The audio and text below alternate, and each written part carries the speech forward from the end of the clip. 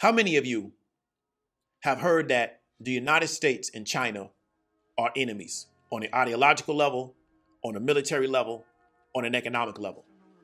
And then you may have been fed a narrative a lot of times through social media that we need to watch China, we need to watch everything that they're doing, yada, yada, yada, because we're enemies.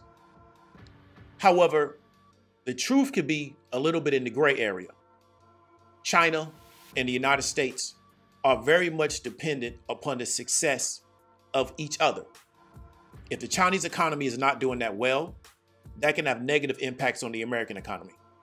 If the American economy is not doing that well, that can have a negative impact on the Chinese economy. The Chinese have heavy investment in the United States economy through U.S. debt. United States corporations have invested heavily in a manufacturing footprint in China. Therefore, China and the United States have what I would call a working relationship. And what we're going to talk about in this video is the benefits of a working relationship. And this is going to be a video not just for business owners, but also for people that are professional and that are looking to move up in the workplace. Because many times we may not understand the importance of working relationships, and we only understand what we believe the importance of personal relationships. So we understand that in this space called social media, personal relationships are really, really high profile. Everybody talks to them. It's easy to get attention around that. However, very successful people are not just successful because they have personal relationships. They're also successful because they understand how to build, develop, and nurture working relationships. And that's what we're going to talk about. So let me give an example of what I mean. I have a working relationship with a woman named Cherie, and she has a YouTube channel called Black Women Making Money.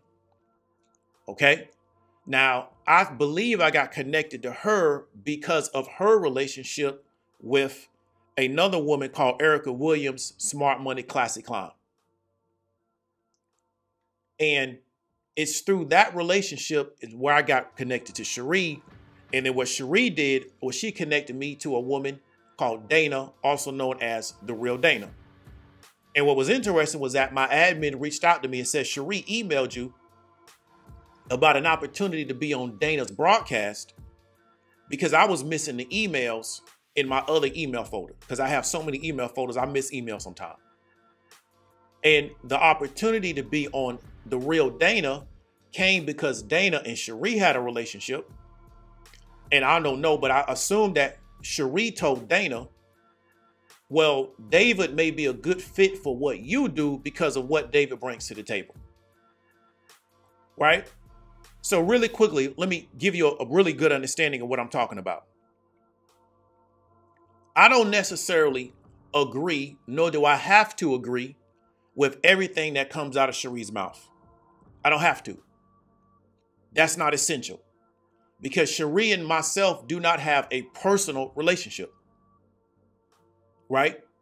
Therefore, I don't have to be in lockstep with every perspective Cherie has or that she may make a statement publicly. It's not about that. However, we do have what we would call a working relationship on some level. Same thing with Dana.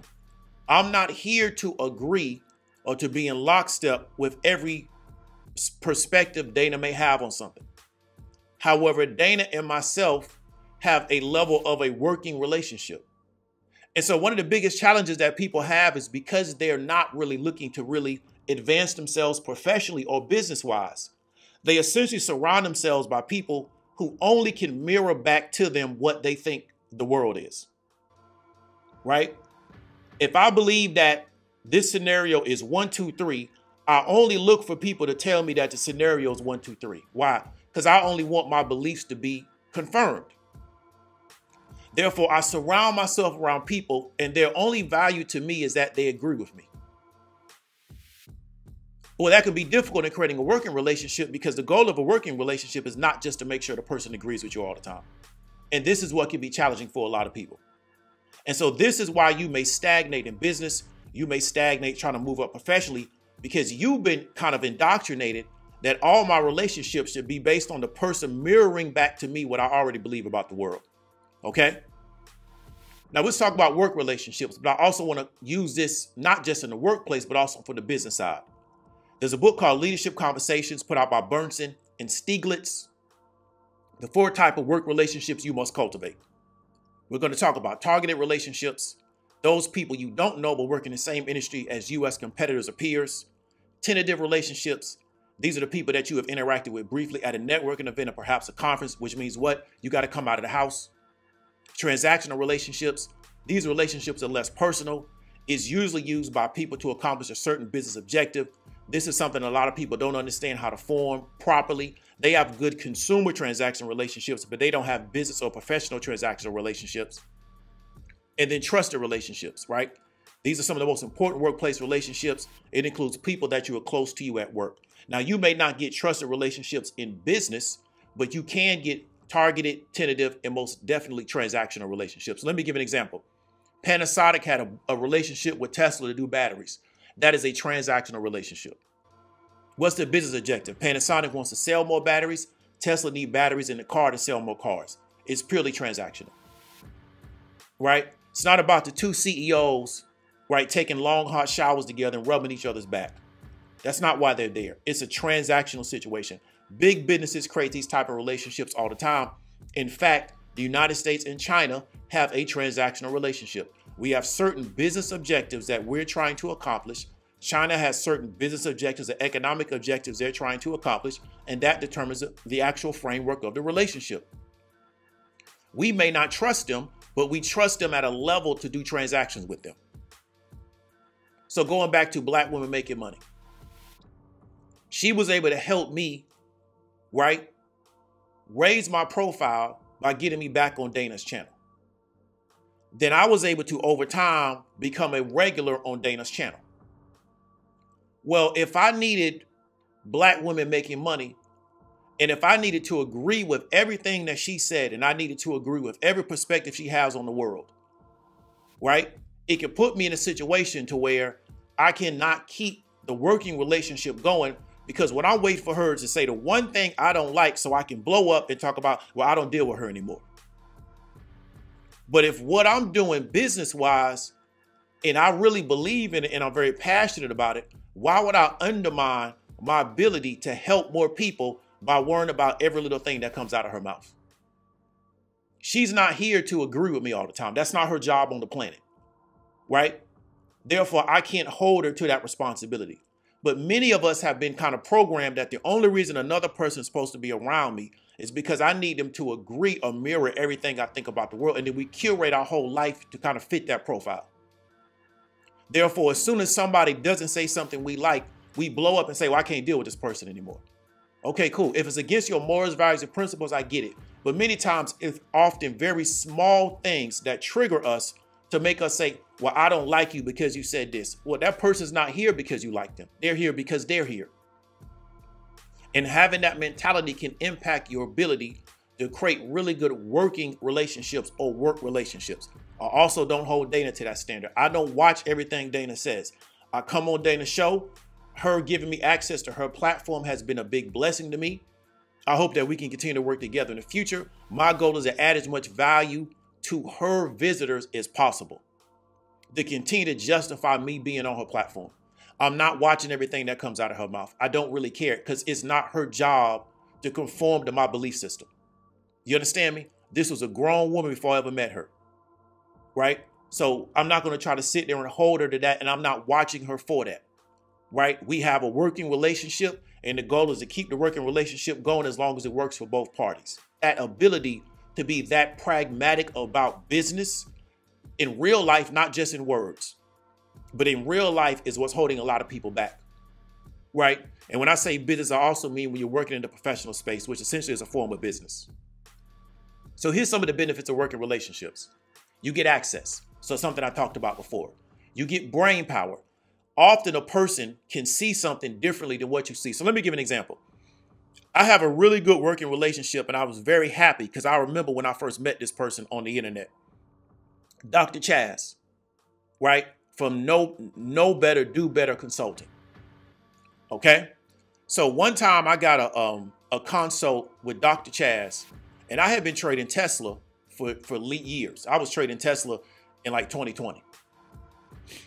And Dr. Chad showed me something on the Tesla options chain that I just didn't notice it. Right? I just didn't notice it. Even though I had been looking at that options chain for years, I didn't notice it. And her showing that to me has allowed me to become a much more successful trader. What is that? That's brain power. So her ability to see something differently than me put me in a position to become more successful because of work. I was able to leverage her brain power. You understand what I'm trying to tell you? That's because of the working relationship. Right? I'm not connected to Dr. Chad because I agree with everything she says. I agree with all her perspectives. That's not the goal. Right? The goal is how can we utilize her brain power in a consulting standpoint to help me get what I need to get. That's really the tone of the relationship. Now, we may have situations past that, but it is a working relationship. So you get that brain power. And so I think this is what a lot of people miss out on. They so much, like I said before, have been indoctrinated that everybody that I deal with has to see things exactly the way I see things. And I'm watching them to make sure they're in lockstep with everything the way I see it. And as soon as they get out of lockstep, I got a problem with them. I can't deal with them anymore. You lose out on a lot of things looking at the world that way. When you understand that the United States is supposed to be a quasi-capitalist environment. One of our biggest business partners is a group that says that they are engaged in socialism to approach a communistic state. That's our largest business partner. Right? Because this country doesn't work if we don't have a business partner at the capacity of China. We cannot depend on anybody else to do what they do for us. Another benefit, group pushing towards the same goal. So we're going to talk about it again. I have other people, Body Hood, Lance, Chastity, other people I'm connected to, where we're trying to get more of our people right in the financial markets. So if I miss anybody, it's not because I miss them because I wanted to be disrespectful. So when you have a group and we're all pushing towards the same goal, everybody in the group don't have to agree on everything. The goal is to get more people in this particular space called the financial markets because we believe it can be beneficial to them. I'm not watching everybody to make sure that everything that they say or do, I agree with. That's not the goal. The goal is to get more people into the space. That's the stage that we're at. So then therefore, when you have a group of people pushing towards the same goal, you create working relationships around that. But see, the goal has to be something real world. If the goal is just to sit on the internet and just argue and complain, well, then that's easy to do. But when we're trying to get a real world result in people, you have to understand that everything is not about you agreeing with everything the other person does. These are grown people that you're dealing with that had full lives before you ever met them. You're not going to agree with everything that they do. It doesn't work that way. That's not how working relationships work. But it can help when you have multiple groups aligned towards the same goal. We develop working relationships around that. Those working relationships don't have to be formal. They can be informal, and they can get us towards the same goal. Another benefit. I have a relationship with a woman out of VA that does something called subconscious therapy. She has her own group. She had a whole business before I ever met her. I have my business. What are we pushing towards the goal? Helping people become more successful traders. I'm not watching anything she's doing outside of that scenario. I don't care because it don't have anything to do with me. Right? So I'm not clocking her to make sure, well, she say this wrong, she can no longer work with me. She has been a big benefit to my business because she creates a differentiation between my business and everybody else that does the same thing that I do. So she has her own group. We were able to get with my group and we're pushing towards the same goal of what? Helping people become more successful traders. Okay? Aligned incentives. Again, if the goal is to make people become more successful traders, and that's the incentive, she has an incentive to become more successful in doing that. I have an incentive to become more successful in doing that, and they were both eating off the success. Many times people cannot form good relationships because they have not aligned the incentives, right? What benefit am I going to get from this scenario? What benefit are you going to get from the scenario? How can we align these to make us something that we have to work for? But if I don't really understand what I'm doing and why I'm here, and the other person don't understand what I'm doing and why I'm here, then we can't align incentives. Or it's just I'm here so this person can tell me what I want to hear all the time. So they're incentivized to just tell me what I want to hear, even if it's not correct. Because the only reason I'm here is because I just want to hear what I want to hear all the time. So you got to really understand there's benefits to learning how to create really good working relationships, not only in business, but also in your professional life. Now, when somebody tells me I'm leaving X group, community, space, etc., my first question is, what were your working relationships in that group? Because we have this mentality. So let me give an example. If you look at a college football team, right? For a home game, they're going to suit up maybe 60 people. The majority of those people that suit up never was going to play. They're really just there. So when you look at the team on the sideline, they just look like a deep team. It's more psychological than anything else.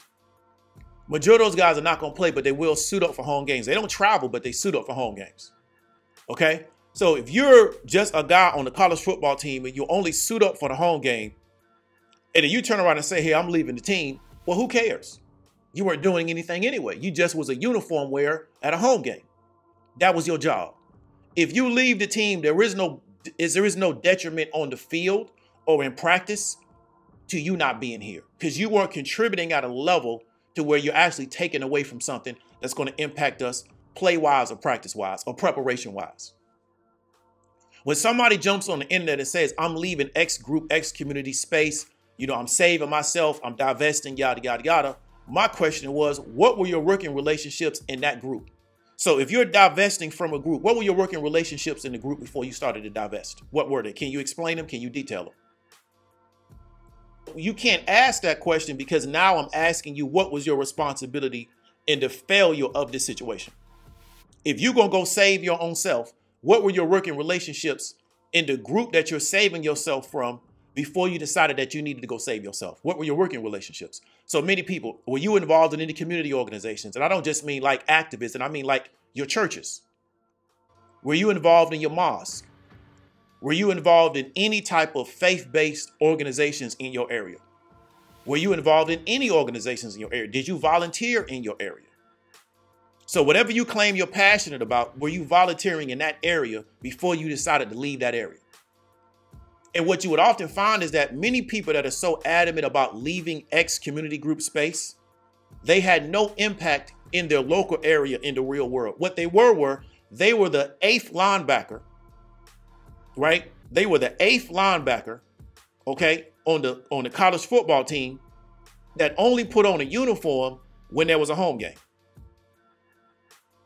But now that they have a platform to express themselves, they're now been able to find all the other eighth linebackers on the college football team that only suited up when there was a home game to talk about how they're leaving the team. So that's what we're getting a lot. We're getting a lot of the eighth linebacker, and that's a unisex example. It's not just for men, it's also for women. We're getting a lot of the eighth linebacker on the college football team. And anybody that knows football knows you rarely gonna play the eighth guy in a linebacking core. Even if we're playing the 3-4, we got 4 guys on the field at the same time. We got to get a lot of guys hurt to get to that eighth guy, right? But we're getting a lot of the eighth linebacker on the college football team who only suits up when there is a home game just so they can wear the uniform so we can look like we deep on the sideline. But all of those eighth linebackers is on the internet talking about they're leaving X community group space. So you got to really understand, when you have not built the working relationships, that can be the reason why things are not going the way you desire in your environment. And if you go to another environment, to another group, and you still don't learn how to build those working relationships, trust me when I tell you, you're going to just hamster wheel. You're going to Groundhog Day with a totally different group of people, because the problem is in your inability to develop good relationships, as opposed to your ability to develop relationships and things just did not go the way you wanted them to go. Now let's transition to some examples of what I'm talking about. Let's look at the working relationship between the United States and China.